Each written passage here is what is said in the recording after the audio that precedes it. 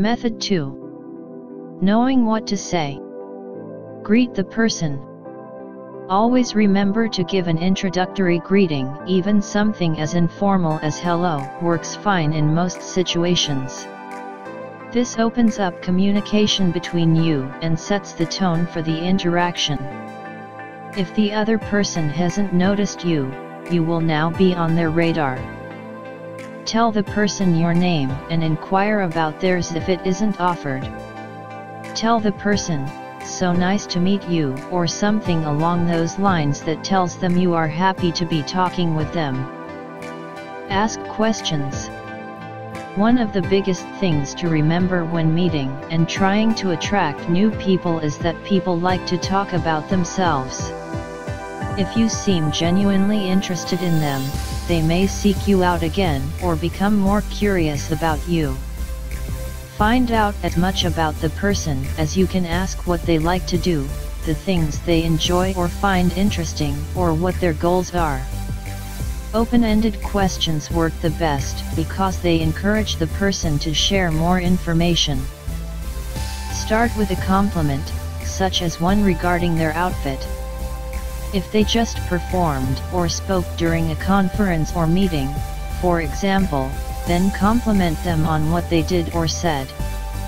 If you know about their work, find something about it to praise. Say something like, "I love your shoes," or "I really admired what you said."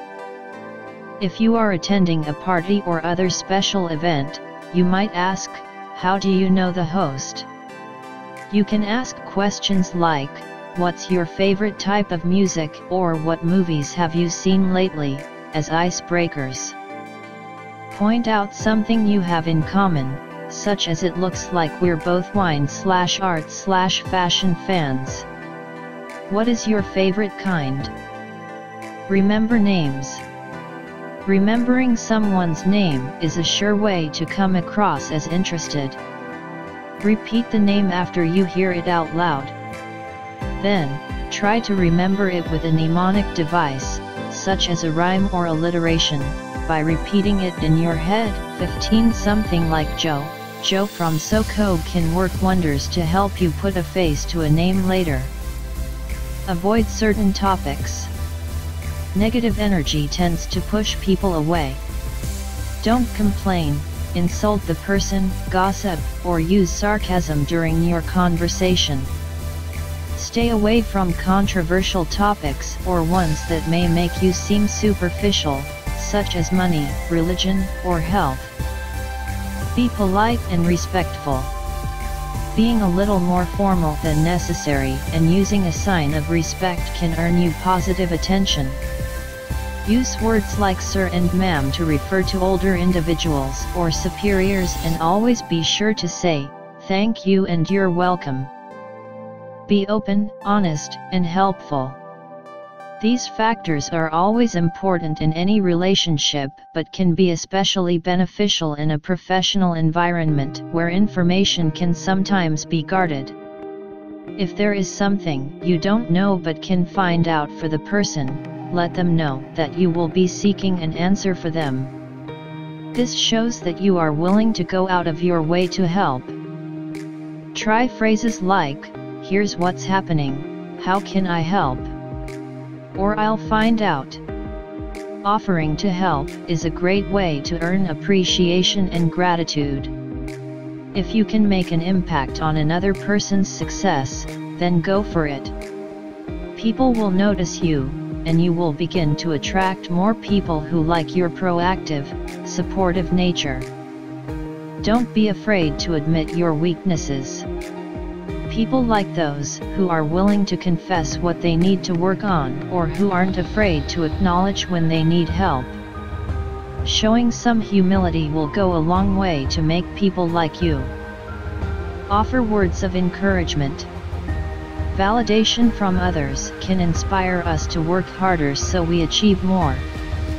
You can really make a positive impact by offering words of encouragement. "I believe in you" is a heartening and reassuring thing for someone to hear.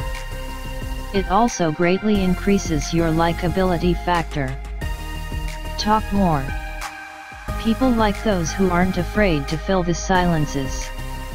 When people are quiet during conversations, we tend to wonder what they are thinking and if they like us.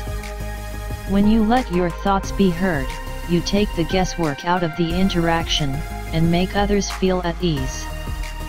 If you need something to talk about, share good news. Be the person who has the positive outlook and has something uplifting to say. This could be anything from good national or world news, to good news for a company or organization. It could even be something personal, like the birth of a child. Have a few funny or interesting stories ready. You can start the conversation off this way after your introduction to show that you are easygoing.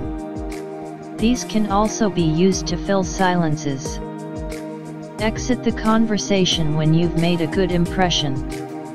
Excuse yourself and repeat the person's name to leave the person feeling good after your interaction.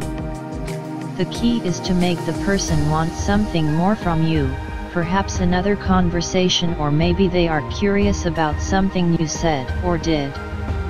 Excuse yourself and ask for a number or email exchange before busying yourself with some other task or conversation. Say, "It's been a pleasure to get to know you, John." Some relationship counselors recommend waiting to consummate a romantic relationship. Holding off can increase attraction, allowing you to try a relationship and get to know the person first. Please like, comment, share, subscribe our channel, and know details, click our social media link.